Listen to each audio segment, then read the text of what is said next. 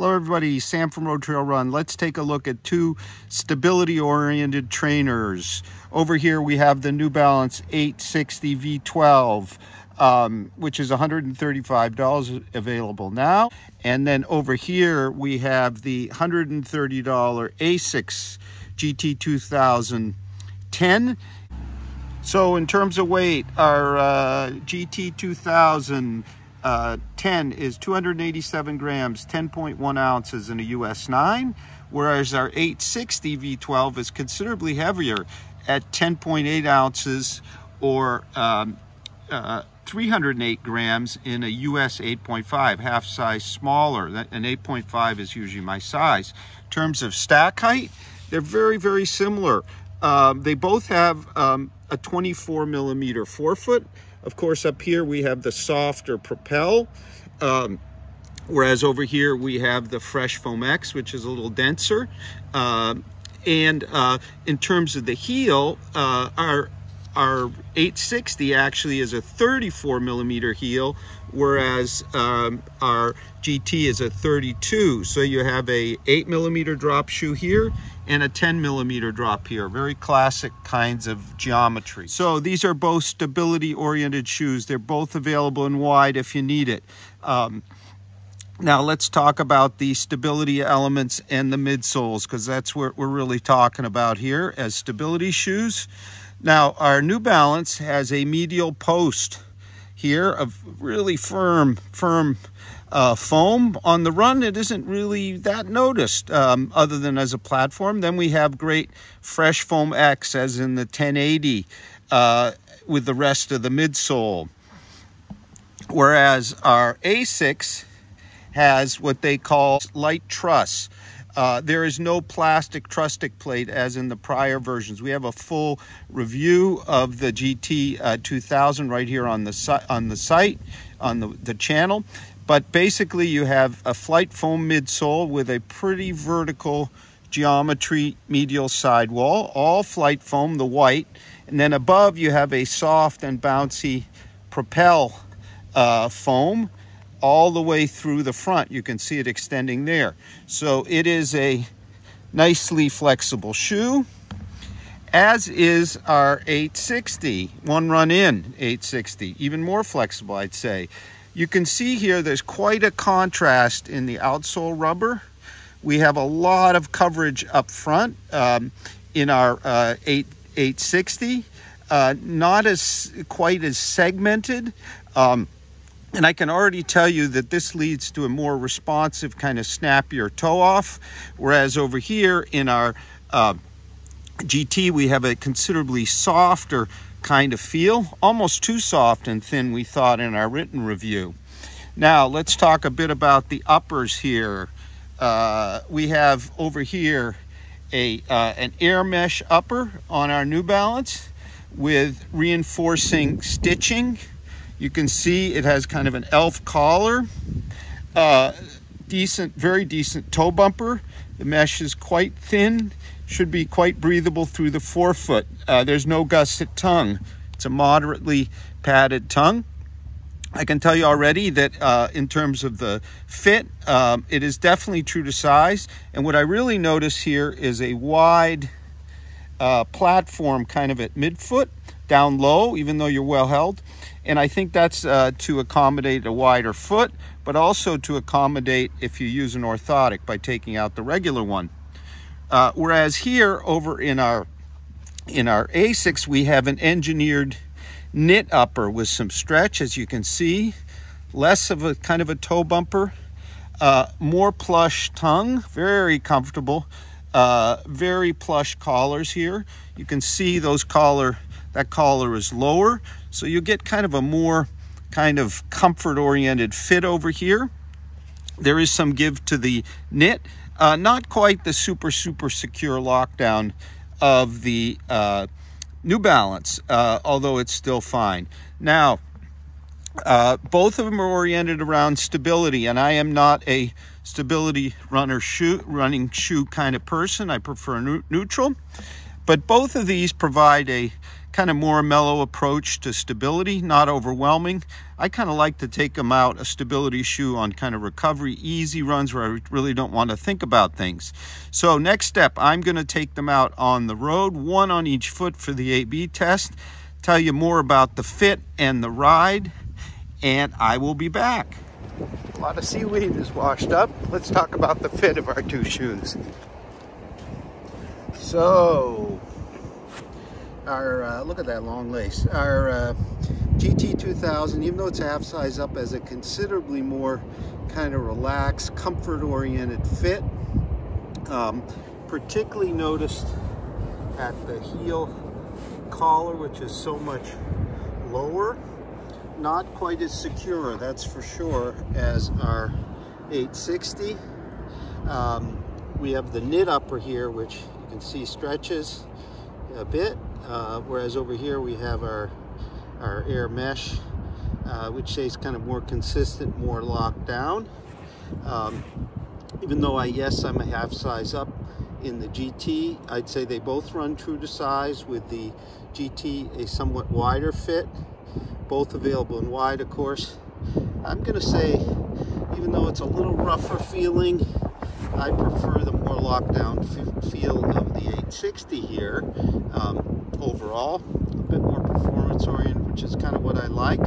But if you want sort of a comfort fit and you're, say, between a wide and a medium type foot, you don't quite need the wide, and you want just something really cushy, then you go with the GT's upper.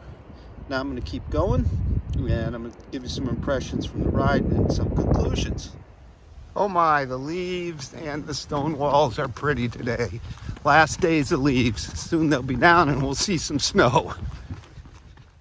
Okay, let's talk about the ride of our two shoes, but first a little bit of geography. The marsh you see out there is tidal, and we're on a bridge, and on this side it's fresh water with streams feeding in. You can see we still have some nice leaves, but nothing too much. So in terms of ride, here's what we're going to say. Our GT 2010 has a considerably softer, thinner feeling forefoot than our 860 V12. It feels kind of more lively, flexible, but definitely thinner and cushioning, even though they have the same amount of 24 millimeters of stack. And I think part of that comes, of course, from the very soft Propel foam up front here versus regular Fresh Foam X here, relatively firm. And then also from the two outsoles, because we have a less segmented outsole in the 860 V12. It feels a bit more stable, a bit more kind of responsive and poppy, whereas here with the big flex grooves and what feels also like, well, about softer rubber, definitely softer feeling rubber on the on our ASICS over here. You've got kind of a softer, more friendly, thinner feel, a bit more kind of bouncy, whereas over here you have some response, some pop off the road. Now, while we're underneath, let's also look at kind of the underfoot stability elements. You can clearly see that we have quite a bit more rubber at the midfoot here than in our ASICS. Our New Balance really has a lot of coverage, so you definitely feel a bit more of a stable platform there. It's not obnoxious in any way. The ASICS, on the other hand, if you look, its rubber isn't necessarily as full coverage, but it wraps up. Whereas over here, it's a thinner sheet. Now, I think in combination with the really very firm post, this works really well in the New Balance. I have very little sense of the post whatsoever. And in fact, almost I could say, maybe even less so, and there isn't any post whatsoever in the ASICS, but I think the long vertical sidewall and that rubber, that wrap-up rubber, give it a bit more of a sensation of support, and also a bit more arch pressure. We talked earlier about the New Balance having a very kind of, I think, very wide on the bottom, at the sock line or platform, and that's kind of felt. Makes the landing a bit more kind of broader at midfoot, or with the feel at midfoot. I would say though that the New Balance's heel area is firmer than our ASICS. Yes, it is. Not considerably firmer, not obnoxiously firmer. I remember, for example, an older GT10, maybe I guess the 8, where it was brick hard, the rear, and with its trustic plate and so on and so forth. Not so here with the ASICS, not so here with the New Balance. So who might these be good for? Of course, they're great choices for stability runners. Our New Balance is 0.7 of an ounce heavier. That is sort of felt on the run, but it's kind of a more performance-oriented feel overall, with that more kind of responsive, snappy in terms of rebound forefoot. Not quite as pleasant to run at slower paces as our ASICS. I think because of all the rubber coverage, kind of less decoupling, whereas our ASICS has more decoupling, so it's kind of a smoother, more flexible feel at slower paces in the ASICS. But then as you pick up the pace, the kind of more secure upper of our New Balance, and its snappier forefoot, a bit more protective, even though it's the same stack height and firmer foam, kind of starts to shine. So they're both really good choices. If you're a kind of a tried and true, you really need the stability totally person, you might find the New Balance a bit more stable. As a neutral runner, I actually find it even a little more pleasant than our ASICS in terms of ride. However, the ASICS really shines in its flexibility in that soft, bouncy front, as well as its upper comfort. So if you're focused on a kind of comfort-oriented upper, the ASICS would be the way to go. I definitely recommend going true to size here, and if you were on the border with, say, of being in a wide, say in the 8, or in some other older ASICS, definitely try the normal here, because there's lots of stretchy room up front, whereas here you have a true to size, no questions asked fit. Not quite as kind of pleasant at the rear. We have this kind of high elf collar, whereas over here it's lower, it's much plusher, but over here it's more secure. So thank you very much for watching. We're going to have a full multi-tester review of the New Balance 860 V12, and we already have one for the ASICS GT-2000 on RoadTrailRun. We also have a full video review of the ASICS. Two really fine stability trainers, advantage weight and kind of upper comfort for the ASICS, advantage kind of more secure upper and kind of snappier ride at faster paces for the New Balance. Thank you very much for watching. Have a great run.